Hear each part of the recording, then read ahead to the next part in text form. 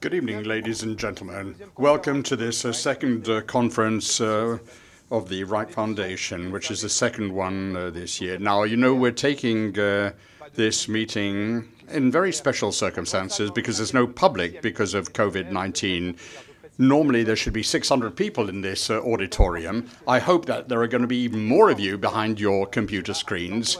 Yesterday, we managed to get so many people that it overloaded our computer servers. Let's hope that everything will go well. I am Director of Scientific Communication for Geneva Science Foundation, which is there to promote scientific diplomacy. I will be with you today and tomorrow and guide you through this symposium. As every year, we have the privilege to welcome here to Geneva, virtually, great speakers, people of great renown. And we're going to be talking about mathematics, and with the lecturers, we're going to be taken to, not into the kind of mathematics we learnt at school. Blaise Pascal in the 17th century said, life is good to study and to teach mathematics. Now, I don't know if the prestigious speakers will confirm the veracity of this, but what is sure is that they're going to take us on a journey and to try and to be as concrete as possible. And to speak of Ernest Renan, the historian of mathematics, has said that mathematics was the realm of things that are unchanging. As usual, we're going to have two parts. The first is going to be with a lecture, which will take place in a few moments. And then there's going to be a question and answer session. This is going to be done entirely online this year. You will have an opportunity to ask your questions, and you can ask your questions during the conference itself. On the internet site, you should have a little white screen next to the video which is broadcasting the conference. Just to type your question in. And if you're following us on Facebook Live, I would suggest you go to the colloquium, which is colloque.ch, colloque.ch. The questions will be redistributed, or we will pass them on to the speaker this evening. But before we go into the nitty-gritty, let me give the floor to Thierry Courvoisier, who is president of the Wright Foundation, and it is under his patronage that this colloquium is taking place. This is one of the most important foundations in Switzerland, and it is one which promotes a dialogue between the world of science and society.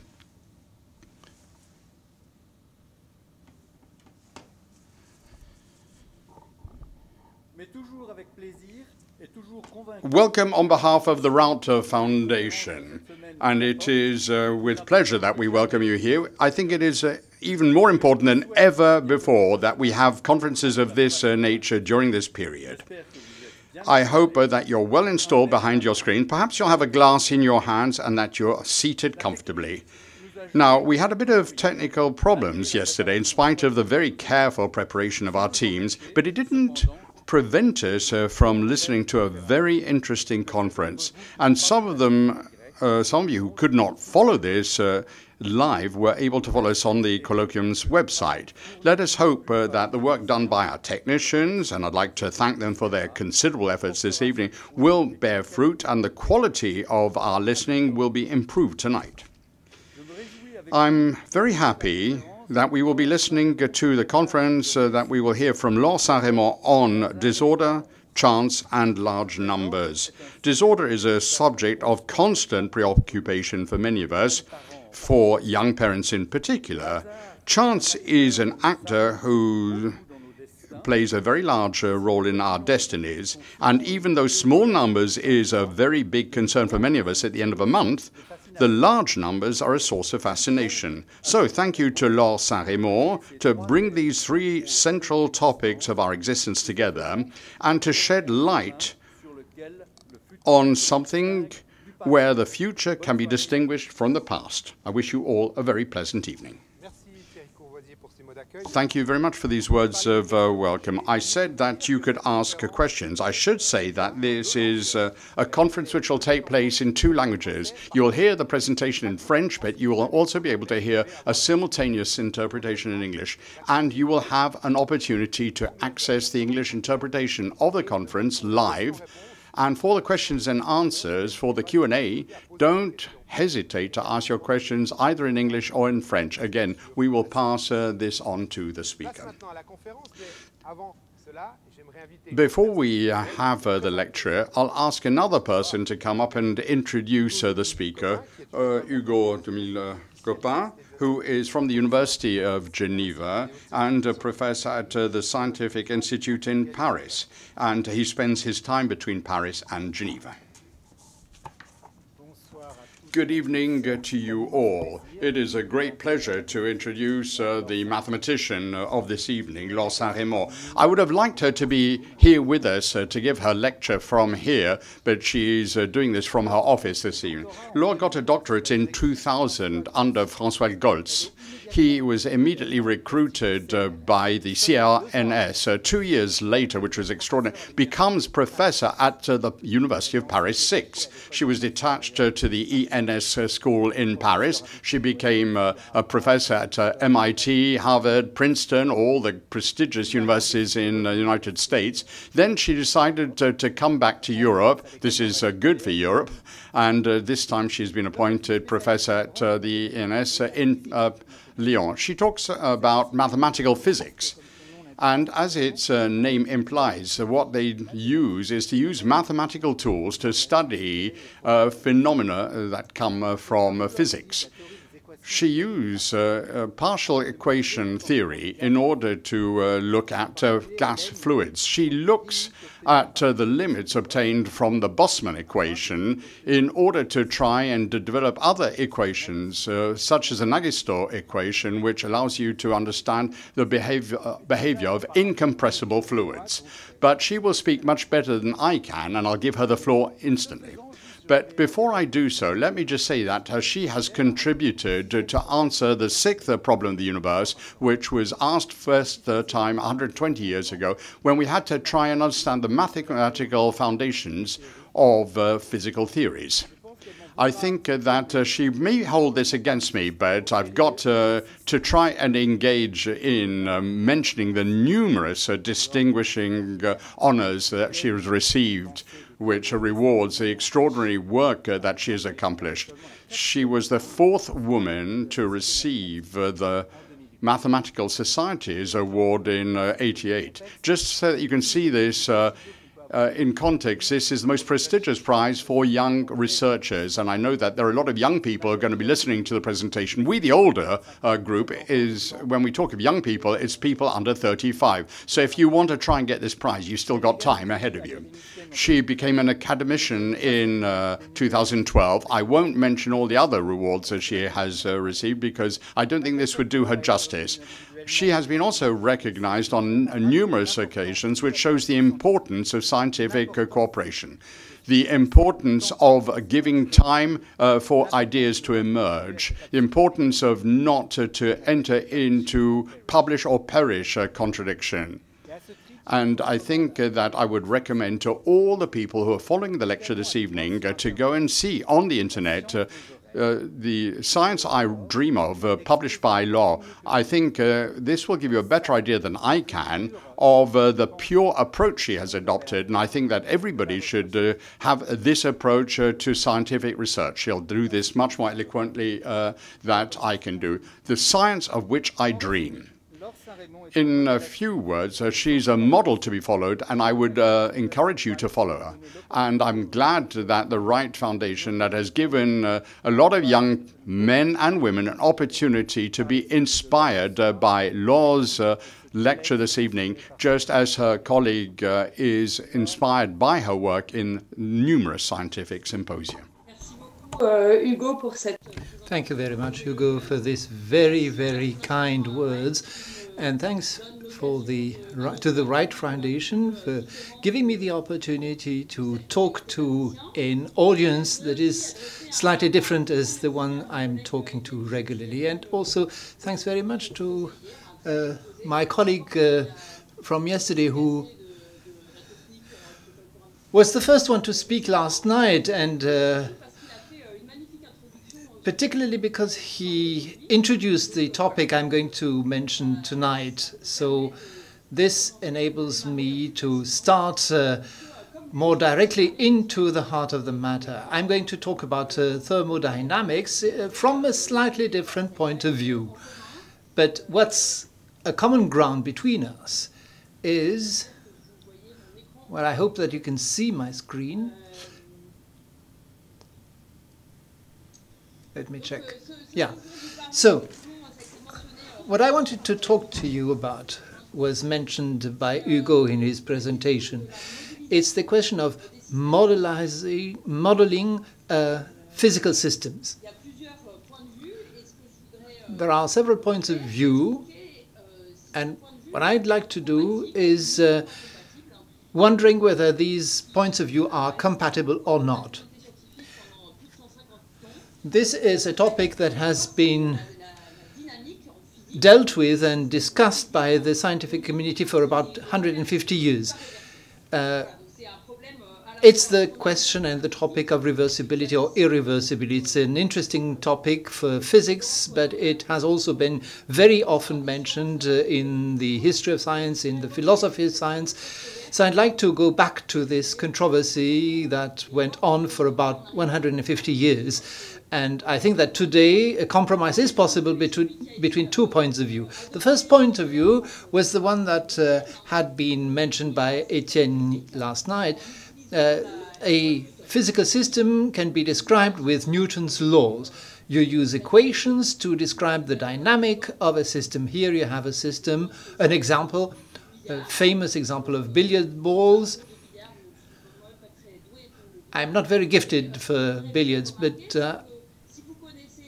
if you know all the positions of these balls and you know exactly the force with which you're going to have the first ball move, you will be able to determine the movement of this ball until the time it coincides with the second one. So you'll have a description of the whole system. And in the case of a real billiard table, this evolution will stop at a certain point in time. But if you could imagine a perfect billiard table without any loss of energy, you could go on and on all life in large time, as we call it, with billiard balls alternatively being transported left and right, being reflected, etc., etc.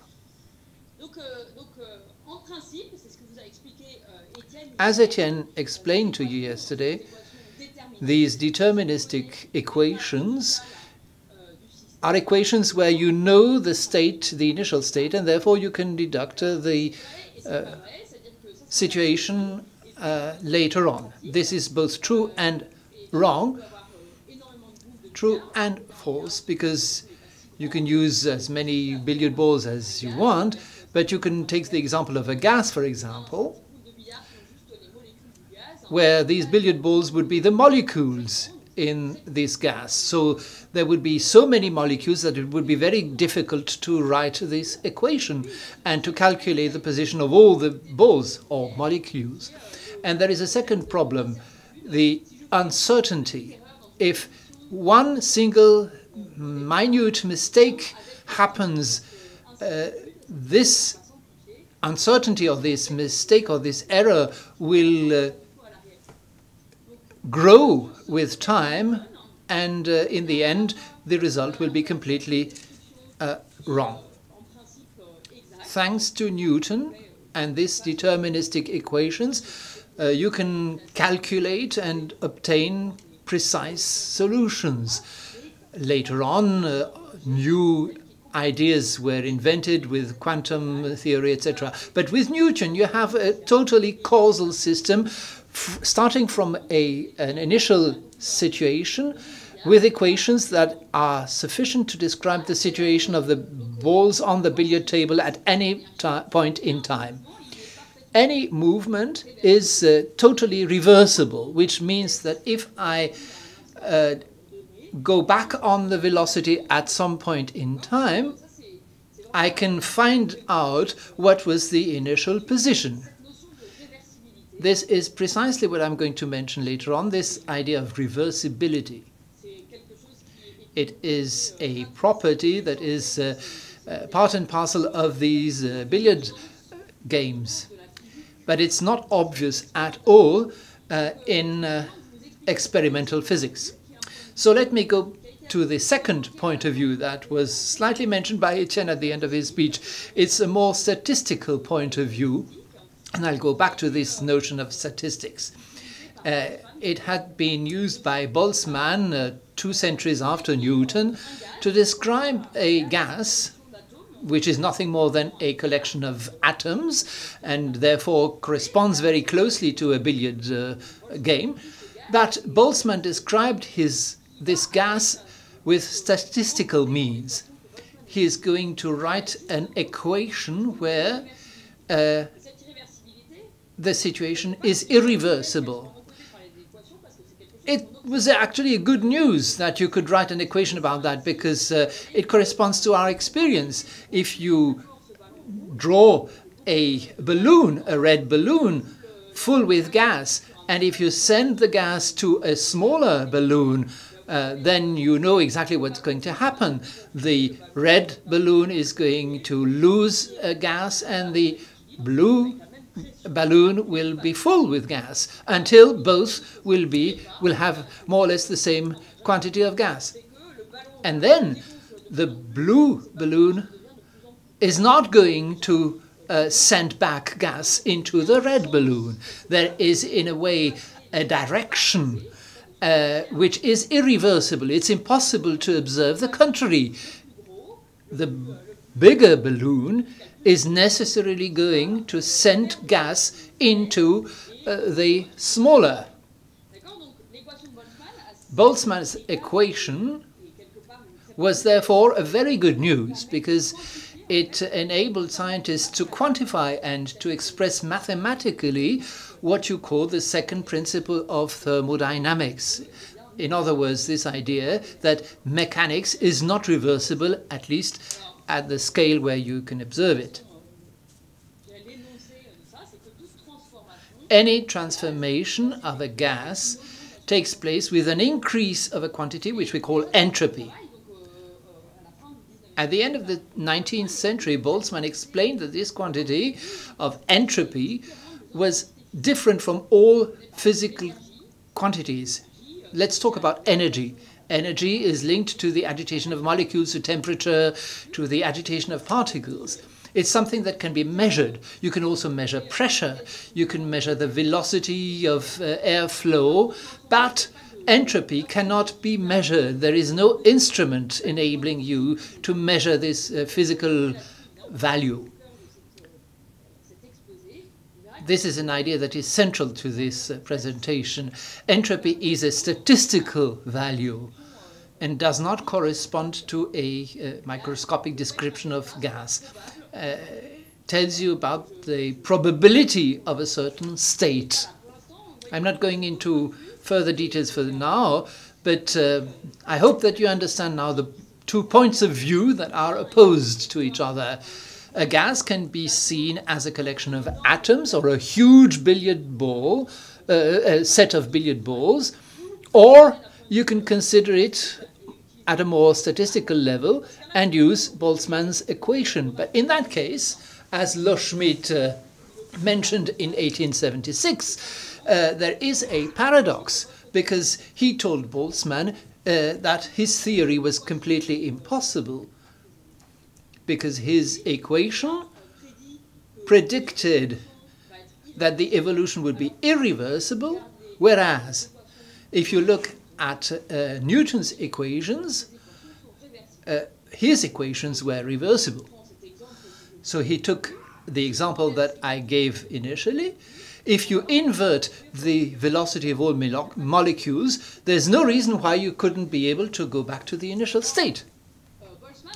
Boltzmann replied to that with a lot of common sense, but an answer that was not really scientifically convincing, even though in his answer you could detect preludes to a more valid answer. His answer was, if you think that you can invert velocities, well, do so. Of course, there are several objections to that. The first being that you can't invert velocities of all gas molecules.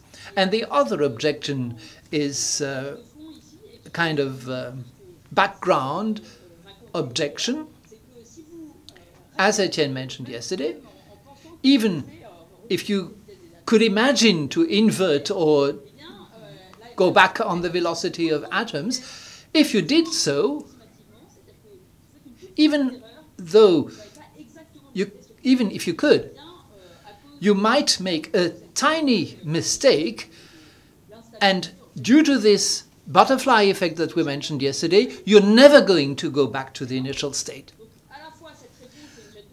This was, of course, a rather flippant remark and a bit disappointing from a mathematical point of view, but at the same time, it was quite true, if you think of it.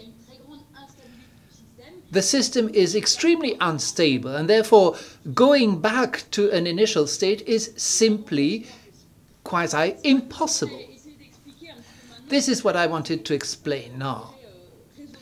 And that was precisely solved, or this paradox was solved by Lanford 100 years later in 1973. So we're coming closer to our present time. Lanford said that, as a matter of fact, there is no opposition between these two descriptions of the same system. Boltzmann's equation, which is irreversible, can indeed be obtained rigorously. There is a mathematical procedure for that. Hugo mentioned going to the limit. This is not exactly the same thing, but in a way, this irreversible Boltzmann equation can be obtained if you take as a starting point classical dynamic of particles, which in itself is reversible and totally deterministic. Let me give you, therefore, two ways or two keys to understand the situation. It may be or may sound abstract to you, but it's necessary for you to have in your mind a kind of model to understand the way these two notions are opposed to each other and then can be combined. And we're going to try and do some math at a very easy level, and you'll see that you'll be able to understand it fully. Two pieces of information are extremely important for you to understand this situation. There is no incompatibility between these two models. The first key to understand that is that Boltzmann's equation predicts a mean dynamic. If you start an initial configuration, you take Boltzmann's equation and you understand how the system is going to develop. Here, you recognize that the initial situation is known, but not completely. There is already a margin of error. And if you take an average over all the reasonable initial configurations, you will find Boltzmann's equation. Boltzmann's dynamic, this is extremely important, and Boltzmann equation, for example, is used to send spatial ships into the space and then back into the atmosphere, so it's very important. You have to understand that this equation is not the expression of one deterministic dynamic, but the expression of an average or a mean dynamic. If you send a rocket into space, you don't try it on 100,000 times. You try it once on the basis of solid calculations. The second key to understand the problem is that this average gives you a very good approximation of what's going to happen in reality. What's going to happen in reality is you take this average with Boltzmann's equation, you take the error, which is inversely proportionate to the number of particles. So the number of particles is a problem if you take Newton's equation as a basis, because there is a very complicated system to start with. But if you want to use statistics on that, the more particles you take, the better it is for you. So if you change the paradigm, the more particles, or the larger the number is, the better for you. If you have studied statistics, you know very well that the fact that you have 3 children in a family doesn't mean that you're going to have 1.5 daughter and 1.5 son. There is, the more people, the more molecules, the better the average will be.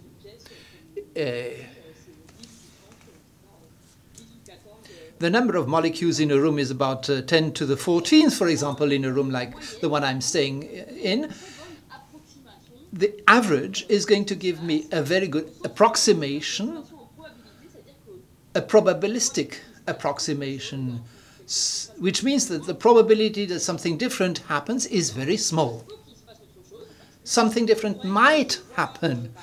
It could be, for example, that something happens that is completely the contrary of what Boltzmann predicted, but the probability that this happens would be very small.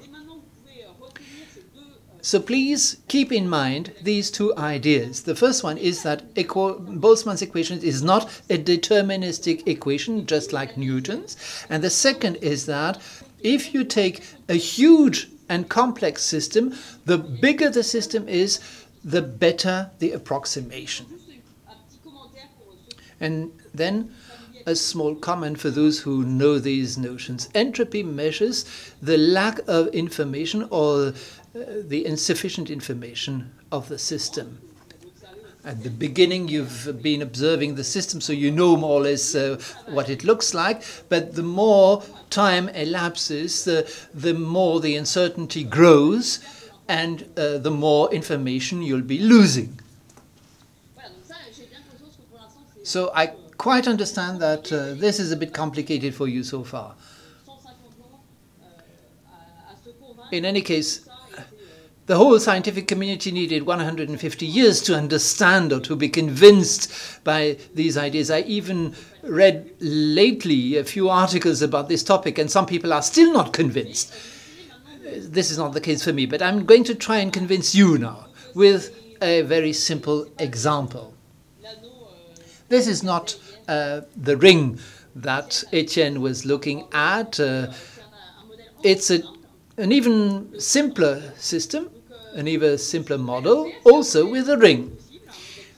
This is a kind of toy which is going to reproduce the main characteristics of a billiard table with transportations and collisions. With this system, I'm going to try and show you that at the microscopic level there is a deterministic dynamic, just like Newton's laws, but on average I obtain a rather Boltzmann-like dynamic. Let me try and be very simple so that nobody is left out. This is the system. It's a kind of system of balls on a circle.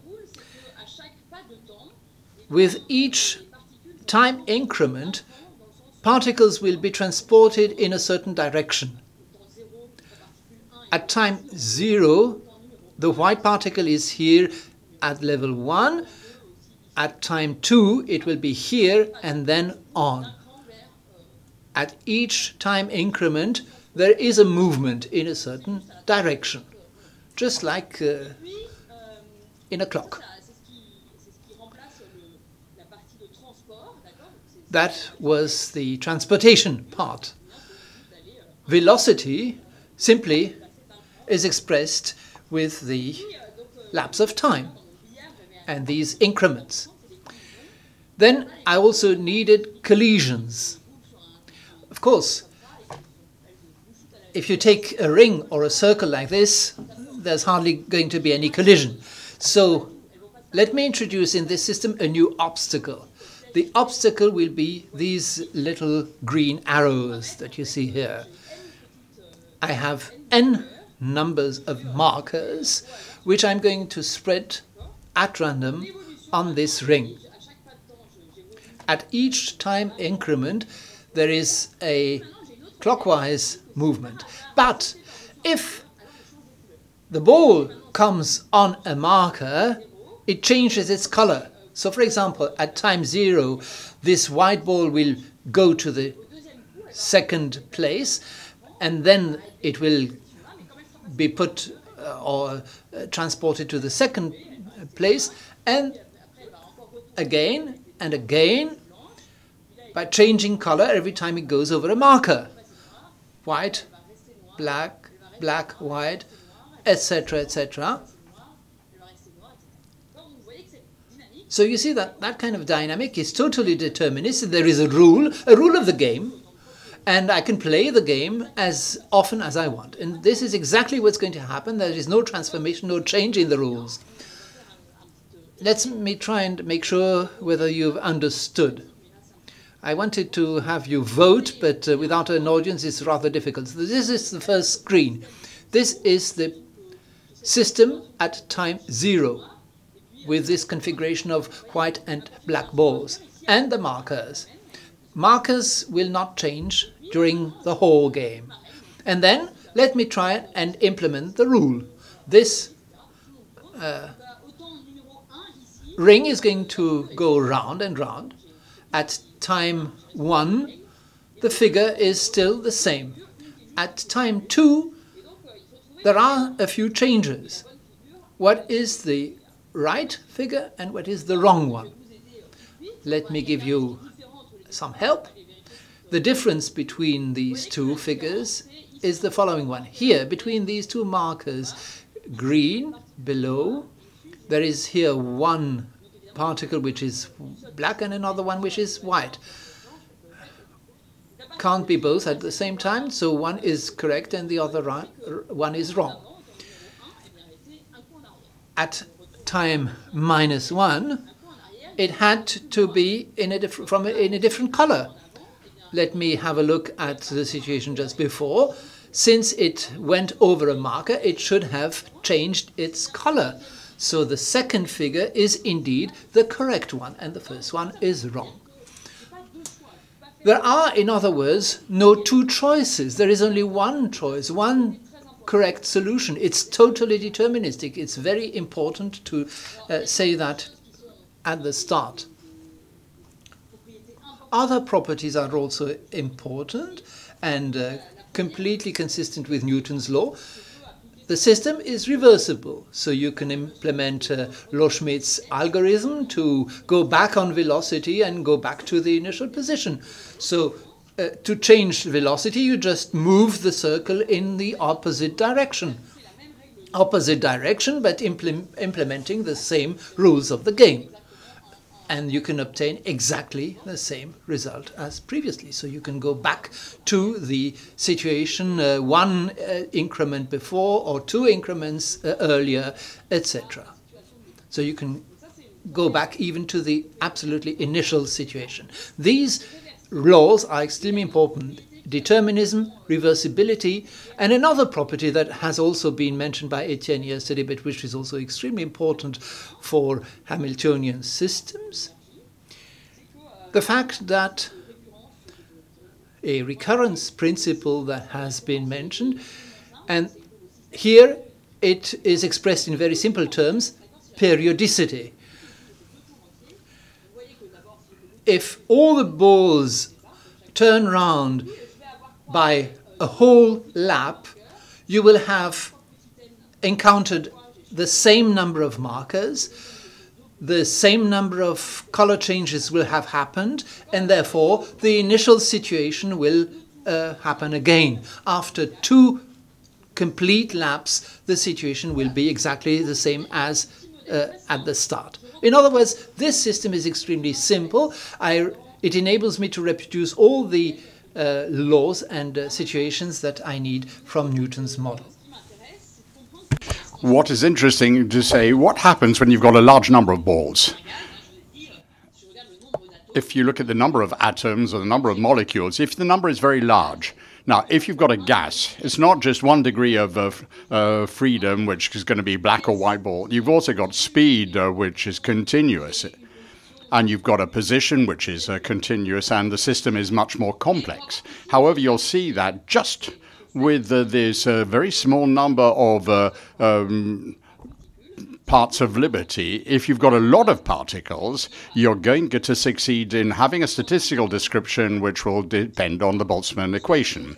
So what I'm going to do, and what Etienne described yesterday, is that somewhere the Newton's dynamic has an advantage. It is exact, but you cannot dispute it. There is nothing you can do with it. There are too many equations. It's too sensitive to the data, so you can't really use it. So my purpose, if I want to be able to do something with my system, I want to try and find a simpler system with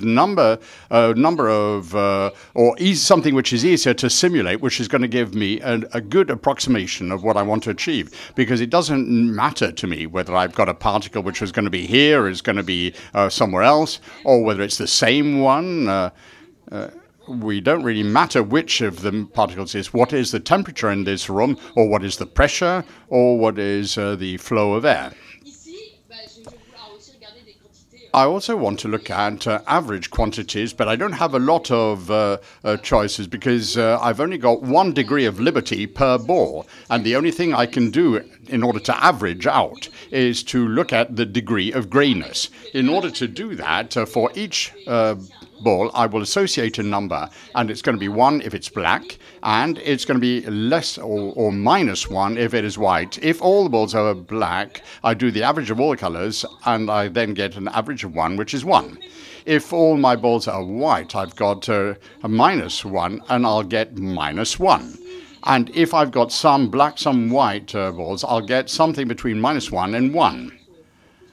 I think that averaging is not difficult. Even children know how to do an average. And to get 8 out of 10, to get 10 out of 10, you must make no mistakes. If I want to get a mixture which is completely black, I've got to make sure I never make a mistake. All the balls have to be black. However, if I want to have a mixture which is more or less grey, then I've got lots of choices.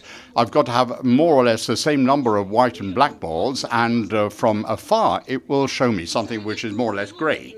So, in the final analysis, the disorder where you've got black and white mixed, well, it is much more probable because there are lots of ways of achieving this than to have everything which is in order. And that is going to be the key to understand the system. A state which has a lot of physical entropy is something which is full of disorder, and there are a lot of microscopic differences. So a grey state with an average which is close to 0, that is going to be a state of disorder, a state where it's going to have a lot of microscopic variations. Now, just to convince you of this, let me just show you some numerical simulations. This numerical simulation is done with 500 balls. If you see that the grey hasn't been standardized, you see that the number of balls are divided by L. Here, all my balls are black here. Here, all my balls are white. And between the two, it means that there is a mixture of black, and white balls. And this is the time axis. Now, here I've got all the balls which are black, and you've got time which is 0, and it's black everywhere. And depending on the distribution of markers, and I've put my markers in randomly, I'm going to have a lot of different types of dynamism.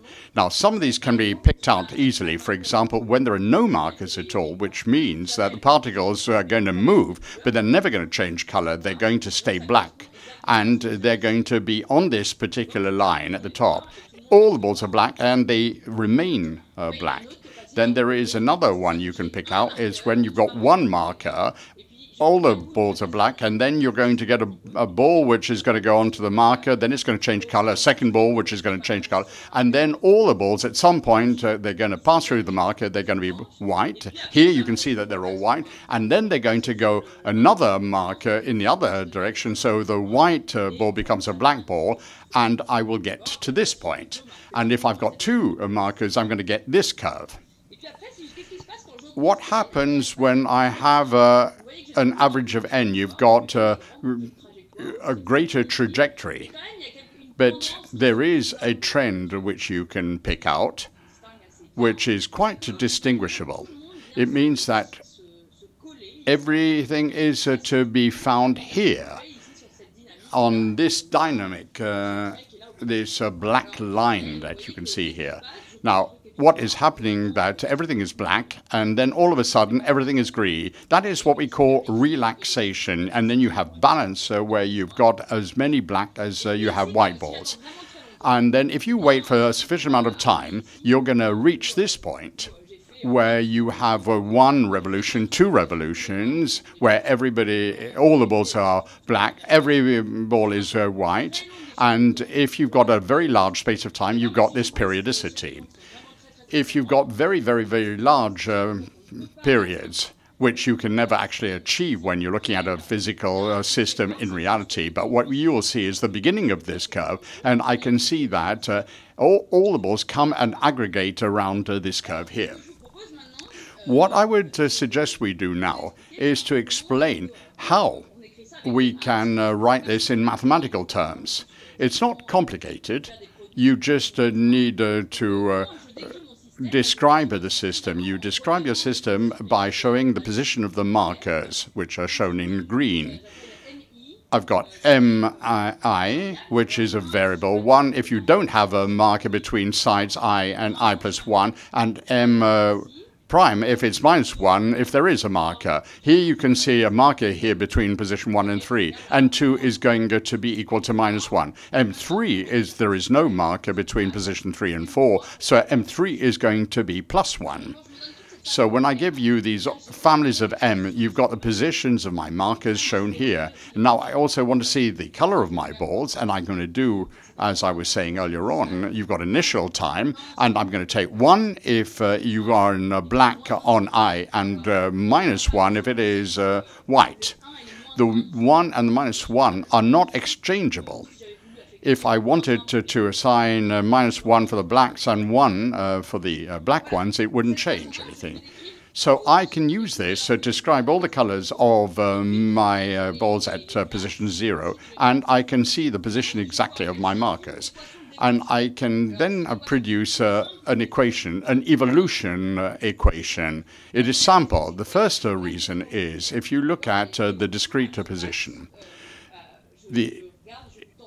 you've got time 0, time 1, time 2, and these are full periods where you have a time which is a continuum in physics. We're going to replace the finite differences by derivatives. I haven't spoken about derivatives, but we want to keep a simple equation. And the positions are discrete positions. So it's much simpler than if you can have continuous values for the positions. So what you end up with, I'm going to write my rule in this way.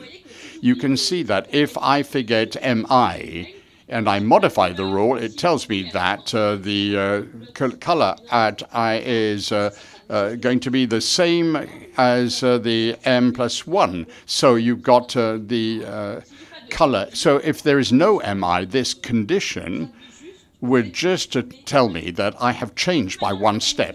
And mi, what it tells me, if there is an obstacle or not. If there is no obstacle, mi is 1, so that is just one turn. If mi is minus 1, that means that there is an obstacle, and the color is then changed, because if there was a color which was black, then by being minus 1, you're going to have 1 plus minus 1, it's going to become white. And if I have a white molecule, I've got minus 1, and then it's going to give me plus 1, and that gives me a black molecule. So this equation gives me the transport and the collision factor.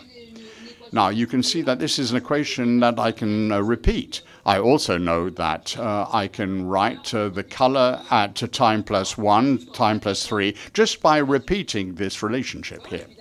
And I can also go backwards because I can also look at the color at t minus 1 with the same relationship.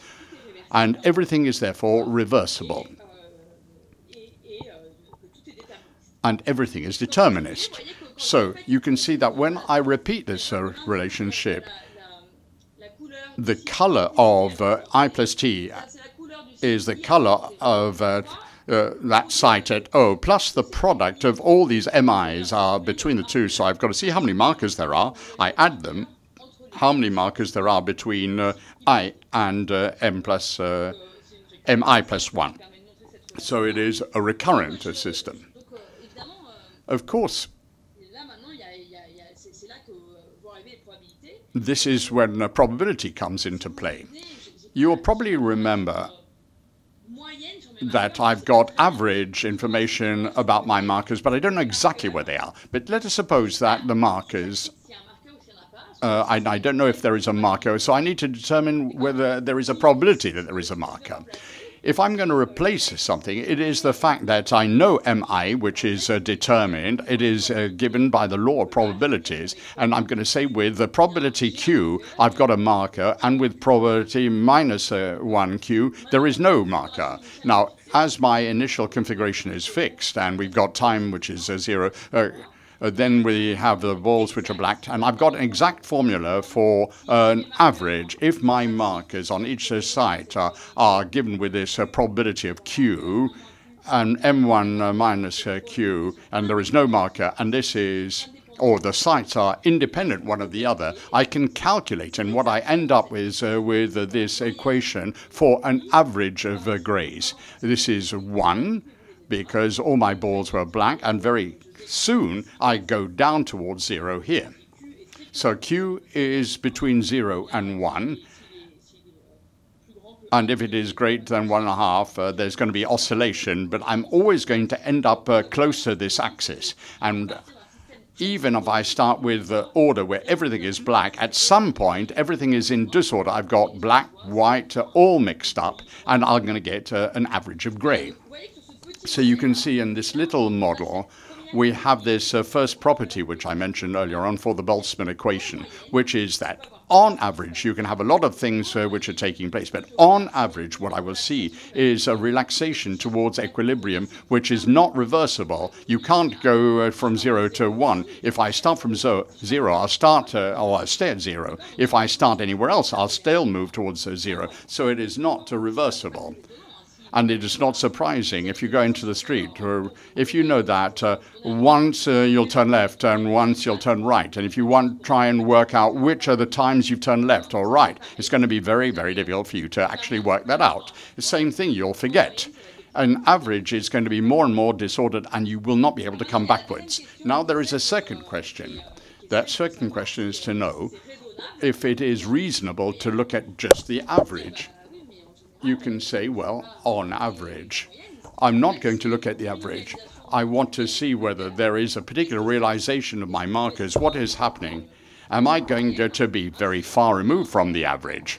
If I come back to the numerical experiment, if I take one type of marker, am I going to be here, which is close to the average, or am I going to be in the second position? So what interests us is the fluctuations around the average. How far will I be removed from the average behavior? And what we can see is that that behavior is typical. In other words, the more I have markers, the bigger the site, the bigger the approximation. That is, I'm not going to be far removed. Now, you can see in these numerical simulations, now, the number is very large because you've got 500 sites. Here, I've got 2,000. And if I'd continued, if I'd had 6,000, the lines would be much closer together. And the greater number of size, the closer I am to the average. If I've got I will find the average here and the error, which is shown by this variant. I don't have a calculator here, but this variant is inversely proportionate to the number of particles which you have in your system. So this tells you that in a gas, if you've got a lot of atoms, although the large number of atoms is an enemy to a certain extent, if you want to follow each of the atoms, because there's just too many, you can't do it. However, if you want a statistical description, it is advantageous, because the more atoms, the more you will be closer to the average. So that is the theory. That is a simple model which shows you what happens to all these molecules. If you did this in real life, it would be more difficult, of course. But let me just try and convince you that it remains a fundamental and important problem, and it is a subject for our current research. But it is also important for applications as well. So let me just do a bit of a plug for statistical physics. You can look at this from a mathematician's or physician's point of view. You can see that mathematics can provide answers to many problems which are quite difficult conceptually. I also want to show you that there are many examples that can be taken with current problems which need to be looked at from a statistical point of view. Now, fundamental physics. This is a problem that I have worked a lot, and I continue to work a lot as well. It is almost the same thing as the small model I showed you, but what I have here is real particles in this case, where you've got hard particles which move in a particular direction, and sometimes they meet a friend and then they collide like billiard balls. And so they're going to have a reflection or movement. So you've got lots of little billiard balls, and what is interesting is to try and understand what is happening with regard to the dynamics of the system. Now, it's a very good system, such as the one Etienne mentioned. It is a system which is perfectly reversible. I can return the dynamism. It is a system which shows the principle of recurrence to the power of 2. You can come back at your initial situation if you wait for a very, very, very longer time, depending on the number of particles. And it is also a chaotic system, because if I change the pressure of the particles, then you're going to have a collision not between these two, but with other two particles. So you're going to have different speeds, and you're not going to have the same concatenation of collisions. And there is going to lead you to something very different. You know, you saw a video yesterday with the billiard ball, so it is very sensitive to initial conditions. So I've got a system which is inextricable from a point of view classical mechanics. And what I wanted to say here is that from a statistical physics point of view, it is a system which can tell us a lot of things. The first thing we can say, and this is the point I was trying to make earlier on, and you have a theorem which reconciles the two approaches of physics, the Lanford theorem it is called, statistical physics and classical statistics. And in a short time, we know that almost certainly what you're going to observe resembles the dynamics predicted by Boltzmann. Now, recently we've done a lot of work on this, and what is rather sad with the Lanford theorem, it works for a short period of time, very, very small, the time just to return or reverse the equilibrium. And then you can get it is possible to extend the time just by a little bit. Then you want to try and get an average.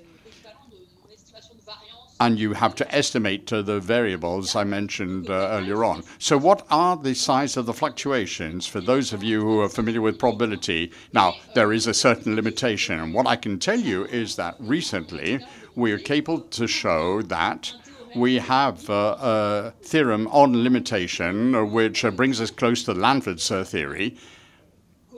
And we can see how the different trajectories, the real trajectories, fluctuate around the average. So the size of that fluctuation and the probability of that fluctuation taking place. And what we've also seen, this is also very important, the Boltzmann equation, if you have a loss of information, you cannot reverse it because you've lost too much information. So with the limit or central limitation, what you're compensating, or the fluctuations compensate of the dissipation of entropy. So if you look at the fluctuations, you have to look at all those fluctuations, not the average of the fluctuations, and it's essential that you understand this in order to comprehend the concept where has all the information disappeared, and the information has disappeared in the fluctuation. There is another question which I will come back to a bit later on. I don't want to take up too much of your time, but I will come back to this because it is a very important question. This is what can happen.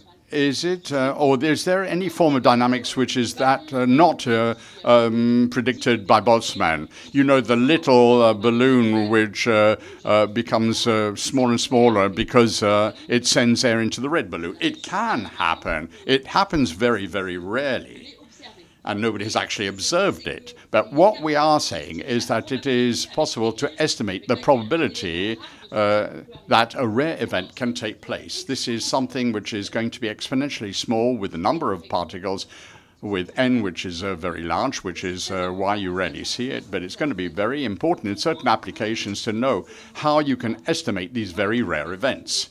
This is something which we can do for this system I'm describing. Now, these are fundamental physical problems with very hard spheres.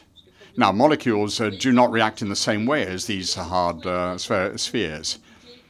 And you need to have much more complex models, which are much closer to physics than the CAC model. But I think it is an ultra-simplified system which allows you to understand fundamental problems.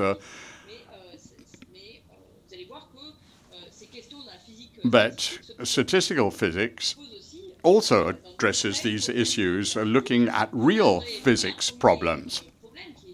One of these problems, and it is a vast problem, that problem is the problem of turbulence. Here you can see numerical simulations of a fluid. And what you can see that this is something which is a lot of flows taking place. And if you try to understand all these different flows, just as it was impossible to track all the atoms, it's going to be almost impossible to see all these vortexes. Now, what we're going to do is to take an average. We're going to take an average of vortexes, and there is a statistical description, which is the Kolmogorov spectrum.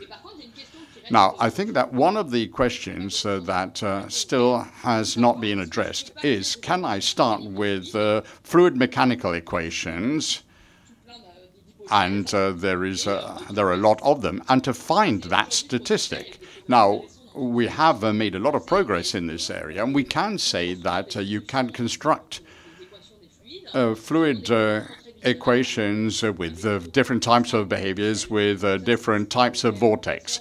This is perhaps very spectacular, but we don't know how to describe the statistics of these rare occurrences or singularities. And this is a real problem of statistical physics, is to understand the link between the fluid model, which is like the Newton equation at the microscopic level, and a description which is statistical, which allows you to give a description of the structure. And then there is another aspect, which is the modelization of climate.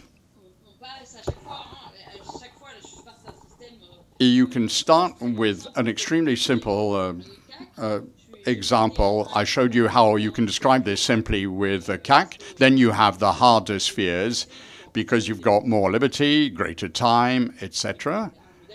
And there you end up with a non-linear model. And after that, you increase the complexity, because I start from a model where the basic equation is a fluid equation, where it is a bit further away from Newton's model. And then you have another model at a greater scale, which is even more complex, because there are more parameters, more scales involved. Just think of climate. There is the atmosphere, the amount of CO2, the number of gases, lots of physical problems. There are lots of different scales. You've got the scale of atoms, the scale of vortexes, then you've got the tsunami effect and that scale. So there are lots of different scales, lots of physical properties, lots of parameters. So the more you try to go to a determinist model, it becomes more and more difficult to do so. On the other hand, if you want to do something statistically, you can do it because you've got more degrees of freedom. So I think that this is something that is extremely important. You have to be able to understand the climate from a statistical physics point of view. What people do, and I think what is better known, is the global trend, which is the average trend. If we're talking about the warming of the atmosphere, you've got an increase in temperature, which is on the increase. It is an average dynamic curve. But to know that on average, for all the parameters, for all the seasons over a number of years, temperature increases, but there are other aspects. What is going to happen to us, for example? Etienne spoke about hurricanes. So you want to be able to know what is the frequency of heat waves, or what is the frequency of hurricanes. And these are events which are perhaps rare events. If you go a bit further into statistical theory, and if you don't look just at the average, but all the things that deviate from the average, all the things that fluctuate, you will end up perhaps not being able to predict exactly what's going to happen, but you will see the frequency or the probability that you will have a heat wave or a hurricane. That's the first point. Or perhaps a very hot summer. That's going to be important. You'll get that probability. Another important point is that when you start to understand these big variations, and I'll finish on that, if you know the path of deviation, the deviations don't take place often, but when they do, they're going to be reproduced dynamically, which is important because you're going to be able to find precursors. And if you can see that your curve is starting to move in a particular direction, perhaps that is a sign of a precursor of a big event about to take place, rare as it may be. So you see that the field of statistics is enormous. Perhaps Martin will talk tomorrow about statistics in a more dynamic manner, perhaps, than I've been able to do today. But I think that it is really a very exciting field of study, and I hope I have whet your appetite to learn more. Thank you very much for your attention, and I'll be happy to take any questions you have. Thank you very much, Laure Saint-Raymond, for this fascinating and playful trip into mathematics. We have about half an hour for a question and answer session. Hugo Demille-Copin is with us, but also Elise Raphael is with us. She is also a member of the mathematics section in the University of Geneva here, and she'll give us all the questions that have been asked online. To leave you some time to write your own questions, let me start by asking the first question. Coming back to these two worlds, the world of billiard balls and balloons described by Boltzmann's equation, let's try and imagine that you add a great number of new billiard balls. You have two extremes. On the one hand, billiard balls and the world of Boltzmann, but is there a frontier between both? How can you go from one world to the next one? Well, the principle is that there is no frontier. Lanford theorem tells you precisely that there is no frontier between the two. The more you add particles, the more you get closer to Boltzmann's equation. If there are hardly any particles, the 1 over n value gives you hardly any information. But the more particles you have, the more your billiard balls are numerous, the more Boltzmann's prediction is going to be close, and the more you'll be able to be nearly sure that Boltzmann's prediction is true. Transition is very unclear. All trajectories will converge towards the average, but that is an effect of large numbers. By preparing this evening, I noticed that what you particularly like is the transformation of physics into axioms. I'm a physicist by training. I think that every physical system is demonstrable. Now, don't you think there is a paradox between my point of view and yours? Well, I don't think so. We all know that physics has evolved with discoveries questioning the previously used models. We know, for example, that Newton's physics does not take into account quantum effects or the effects of general relativity. We also know that if we want to describe physics, what we feel or what we notice or observe about physics is difficult. The more you can observe, the more you can describe, the more you can see that the previous model is insufficient. What I'm interested in is to know why the first models that were proposed were actually not as bad as that. If you want to describe the movement of an apple falling, can be described with a quantum theory, but it's no use to go into that kind of details. You simply need to apply Newton's law. There is no contradiction between all these models. We have different models because we have been discovering new things with time, and we can better understand a more important number of elements. And that doesn't mean that the previous model is no longer valid. What I'm interested in is to understand how these models are articulated or go hand in hand with each other.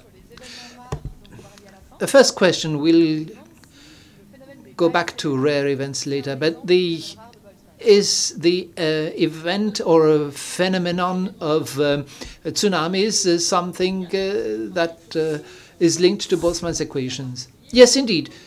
Many people are working on that kind of problems with calculations of probabilities.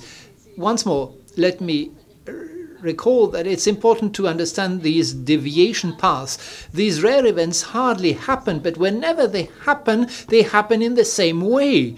So we can always describe the precursors, and people who are working out numerical codes cannot tell you that it's impossible to work with these precursors.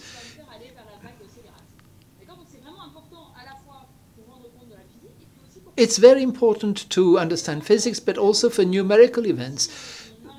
Events that are so rare that if you don't implement the knowledge you have, you can't possibly find a solution. Now I have another question about Boltzmann's equation, and this will be also a question for you. You explained at the beginning that these theories were not accepted. He even committed suicide because he didn't accept the fact that his equation was not recognized.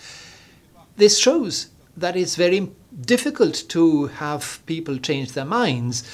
Do you think that this is still the case today in mathematics?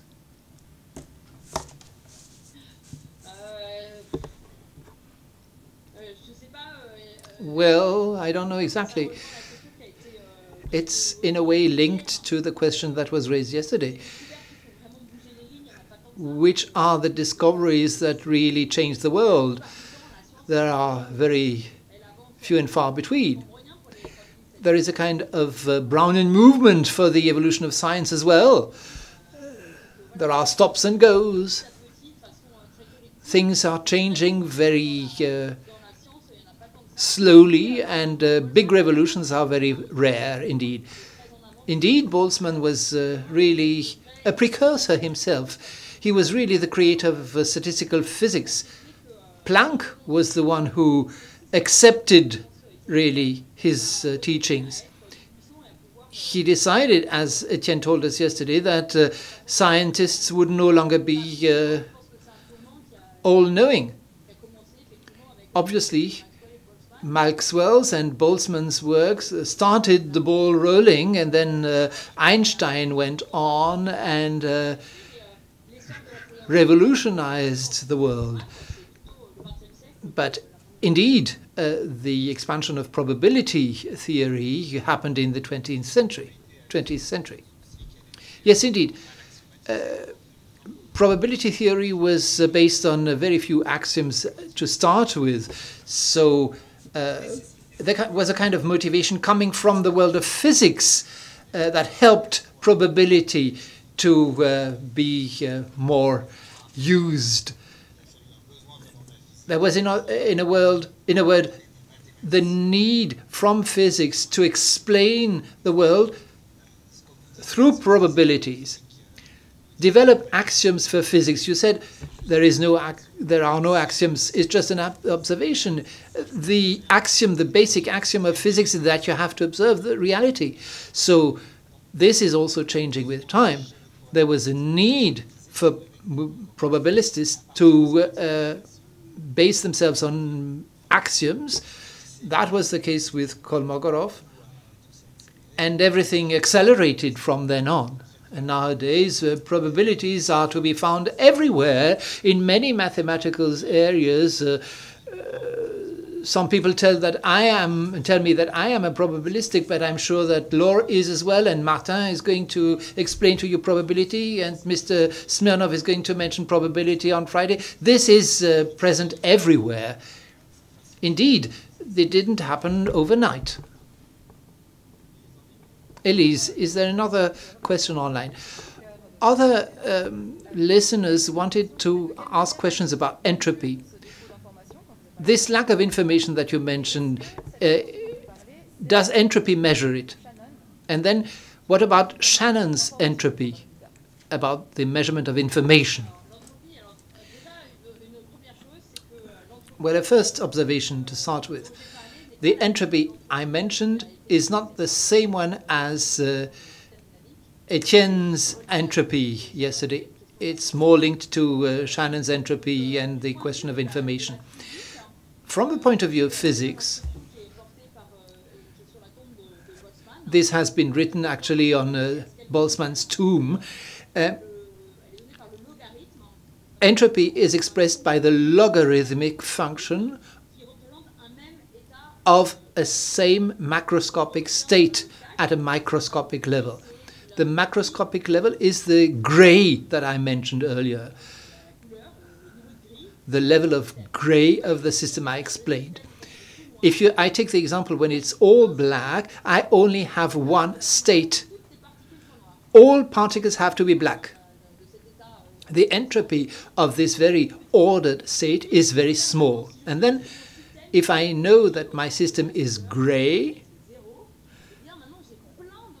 it means that I have many, many different microscopic ways of understanding the system. My only constraint is that on average, the result will be 0.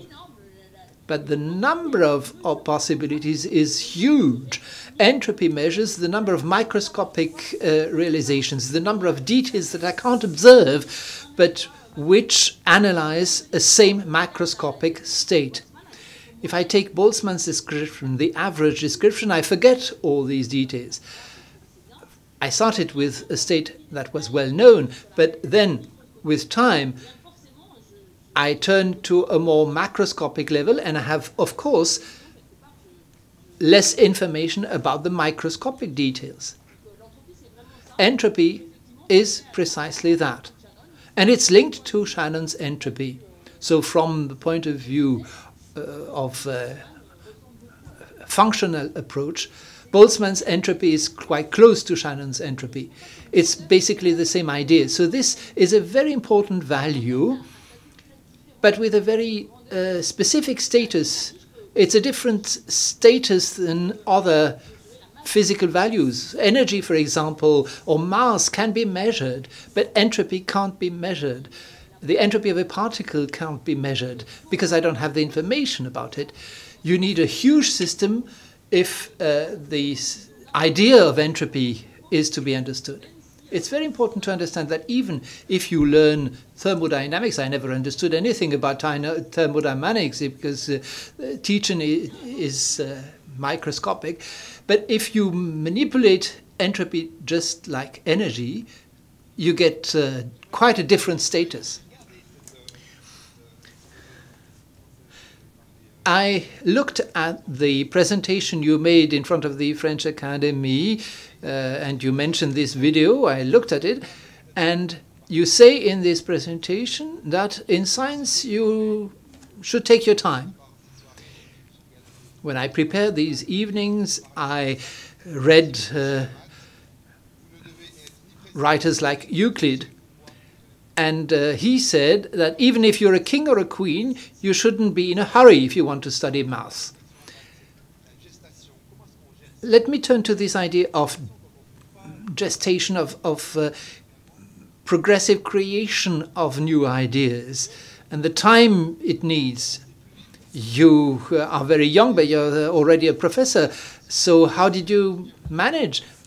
How did you have this genius idea?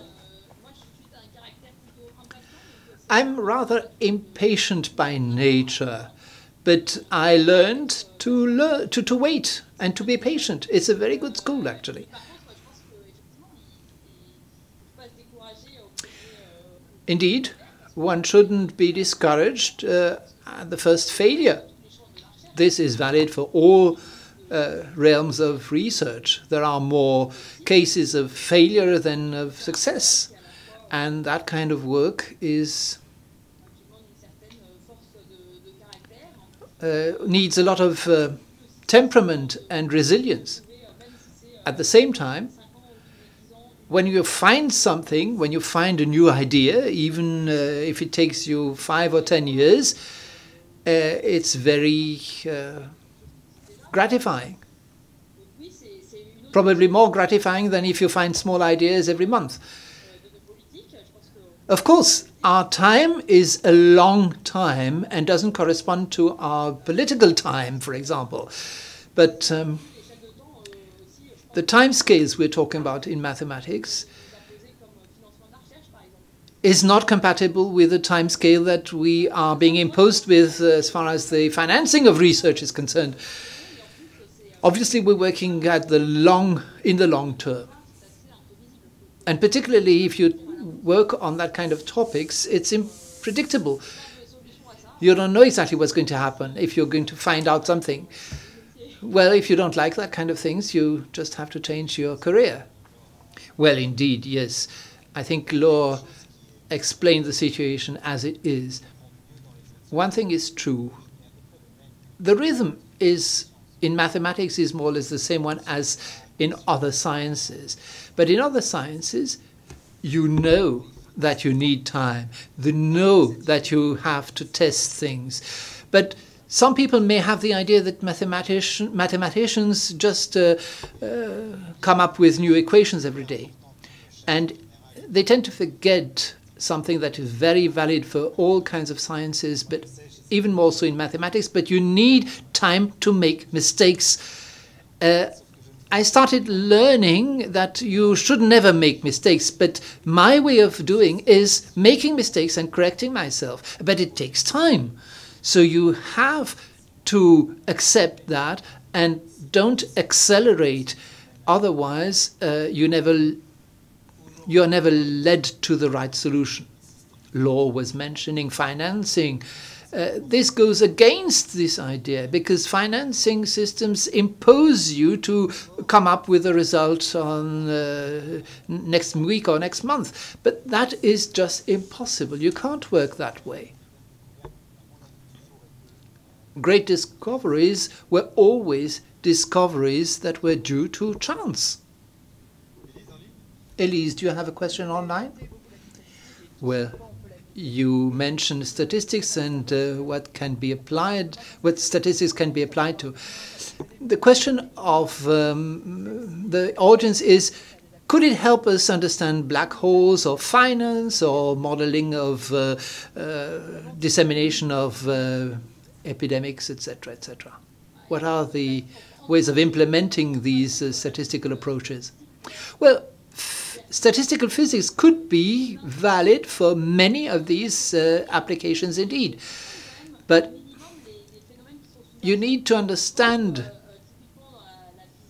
underlying phenomena.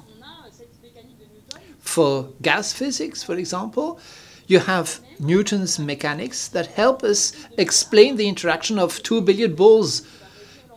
You have an equation to understand their interaction, and then you can add on that statistical calculations. But at a microscopic level, I can understand the way the system changes. And what is missing for now, for example, if you're talking about epidemiology, what we miss is the microscopic situation. If two people meet, for example, how does the virus go from one person to the next at a microscopic level? We don't understand that.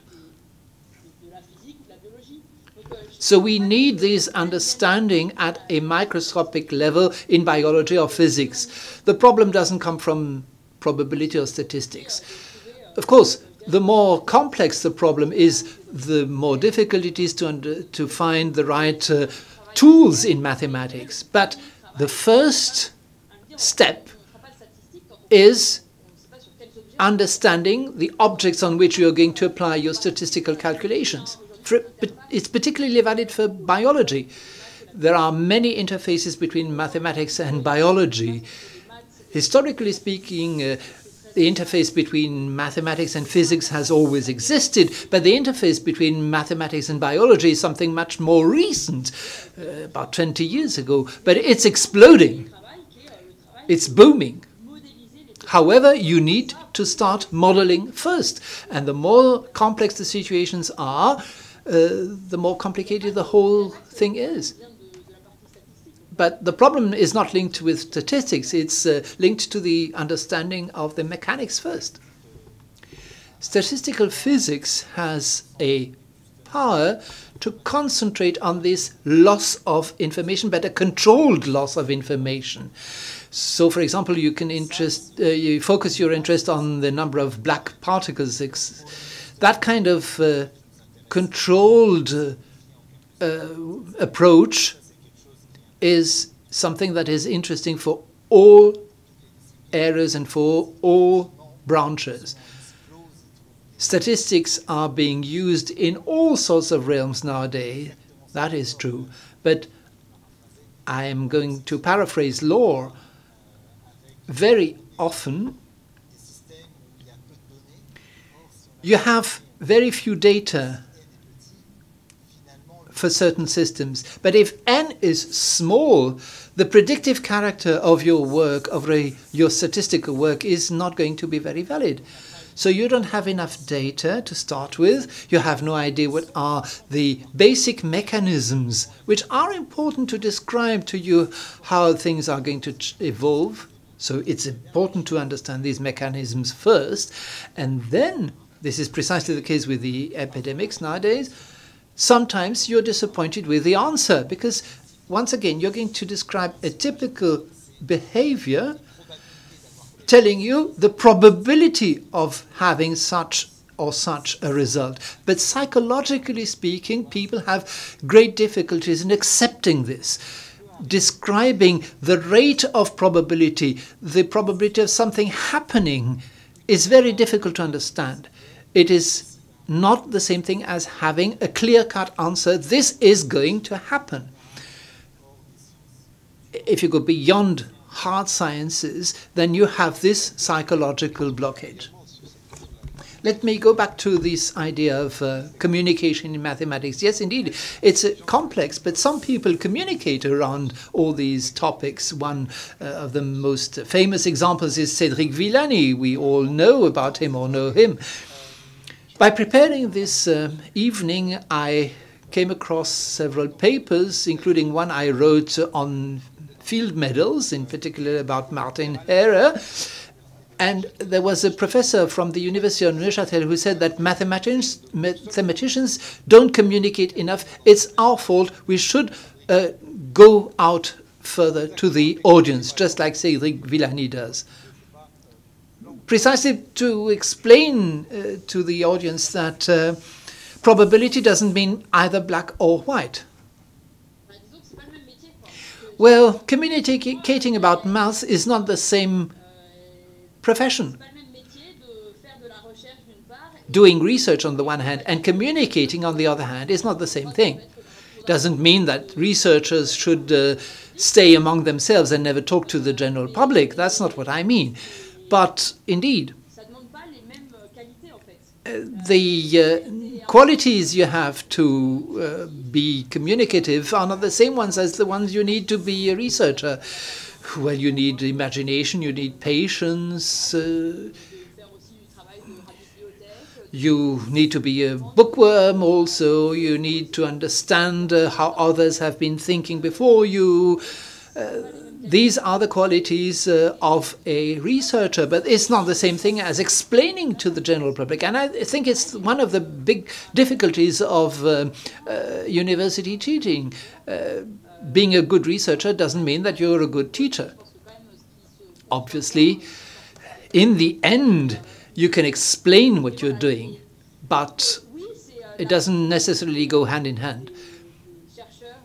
The responsibility of researchers is indeed to make their research accessible to a certain degree and explain what its scope is. But maybe there is indeed a category of people who should be in between and play a role of a bridge between both communities. In the end, sometimes the researchers are so much involved with their own work that they have difficulties explaining their work to the general public. It's not necessarily the same people who should do both things, research on the one hand and communication on the other. Indeed, this deserves a deep reflection. You need to think hard about it. And if I want to give a message to the young people, it's that, well, it's absolutely fascinating to work in mathematics. Well, during your presentation in front of the French Academy, you also said, science is part and parcel of culture. We scientists have the ways of making dreams come true. That's what you said in 2013. Now, what are the means available to do that? Well, it's complicated, probably have no clear-cut answer there. But when I see the reaction of everybody around me when I say that I'm a mathematician, either people tell you, oh, I loved math when I was young, and the other kind of people tell you, I hated maths. There is no in-between. It's either one or the other. I like to say that the kind of maths you do at secondary level is just the basics. You learn methods of calculations and of thinking, but you don't really grasp what it actually means. You don't grasp mathematics as a language. For me, it's an art.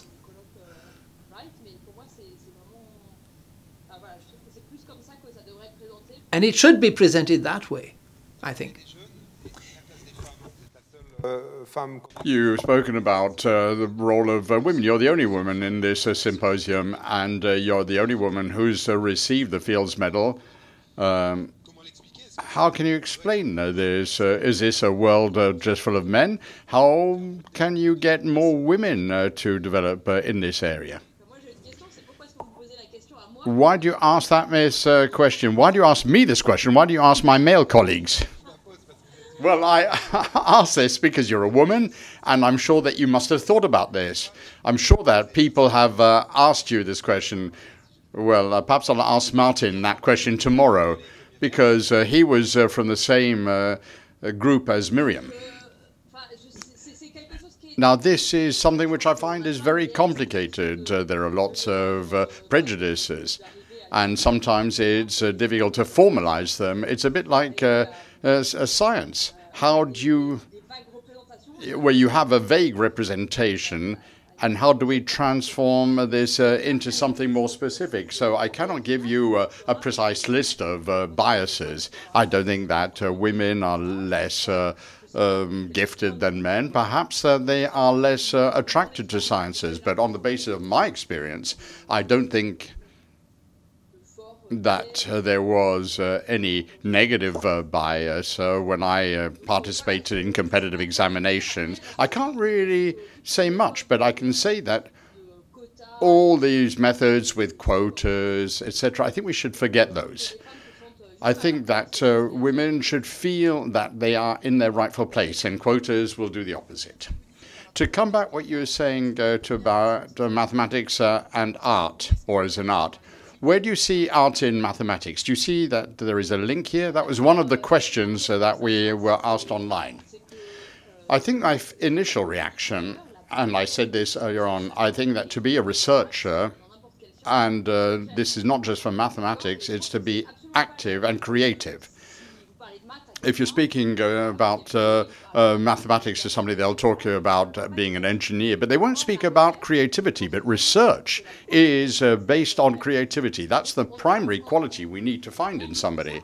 So I think that because of its essence, it is closer to an art. And I think that the second thing that is important, mathematics is a language which may seem to be very difficult to attain, but it is a language. It is something which allows you to formalize things. Now, we spoke about physics, physical systems. Now, when I wrote that equation on the CAC system, then you could have a long description. I'm going to turn right. I'm going to go past a marker. But a small one-line equation does all that. So it is a language which is very powerful and also very aesthetic. I think that we can, if you look at a paper, it's like seeing a picture. Some can be beautiful, others can be very impressive, but which may not be beautiful or attractive. So there is an aesthetic element which is very, very strongly represented. So if you see a notion of what is technical, what is beautiful, I think that we are close to an art. I think that there is no creativity without aesthetics. And I think that that is a problem with sciences and mathematics in general with regard to dissemination. People like to read because they read. They like sport because they look at it. To be able to experience that aesthetics, you have to practice it. And I don't think we give enough opportunity. We're starting to do this with young people, and I think that there are certain things being developed. But amongst adults, it is totally missing. We don't allow people to exercise this possibility. And I'm sure, I don't know, if you're given problems to solve which are at your level, whether they're physics, biology, you'll see how interesting they are. This is something that stimulates people, and we see this in all the kind of games like Sudoku. People are interested in games which are perhaps less enriching intellectually than physics or mathematics. So I think it is the practice that we don't manage to attract people to.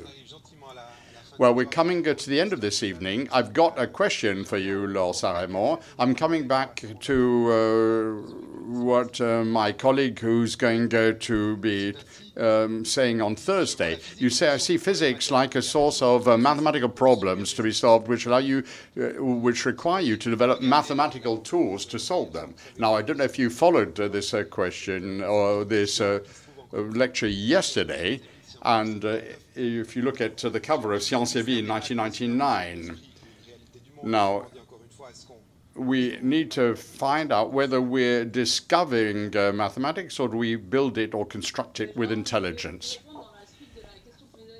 I'll answer this in the same way as the preceding question. Is it a realistic painting that you're looking at, or is it a surrealistic? You know, there are all kinds of tastes. Now, I'm interested in mathematics inspired by physics because somehow in my way of thinking, in my way of imagining things, I see reality in this way. It gives me ideas. But there are other mathematicians for whom mathematics is something very abstract because they've got very different representations in their head than I have in mine. So perhaps that there are as many types of mathematics as there are mathematicians. Well, thank you very much, Laure Saint-Raymond. We're going to close this evening. The symposium will continue tomorrow. Martin Herrera will be our speaker. And I think we will also show you that on Thursday, Alain Cohn will be speaking, and we've got Stanislas Smirnov on Friday. Well, when I say here, I mean online. I'd like to thank all of you who have participated in the organization, including the Wright Foundation and all the team, the University of Geneva, that has provided us with this facility, Isabelle for the questions, Hugo for the introduction. Thank you also for the interpreters. I can't see them, but I'd like to thank them on your behalf, and all the persons who have participated in the organization of this symposium. One last point, there is no light show, no son et lumière in the Parc des Bastions. We will do that next year at a date which will be communicated to you. But there is going to be an exhibition on the visualization of mathematics at the University of Geneva. It has been placed online. It should have been here in the building of the university, but please look at this online at colloque.ch. I look forward to seeing you tomorrow evening. See you tomorrow.